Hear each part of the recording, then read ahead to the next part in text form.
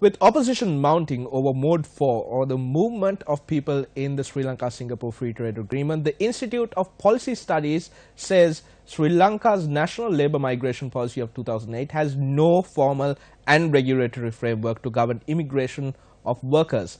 Now, the Institute adds that the current policy framework also lacks domestic regulation to determine and recognize the foreign training, skills and education of incoming workers. Bilesha Veeraratne, a research fellow at the Institute of Policy Studies, says if Sri Lanka is to open its labour market to foreign workers, it is crucial to develop an authoritative framework that captures foreign credential evaluations beyond individual professional bodies. Currently, Sri Lanka does not have a framework to govern migrant workers coming into Sri Lanka. So this leads to a lot of problems, especially in terms of evaluating their credentials or qualifications to work in Sri Lanka. I think that is one of the main problems or main arguments that's put forward against foreign workers coming into Sri Lanka.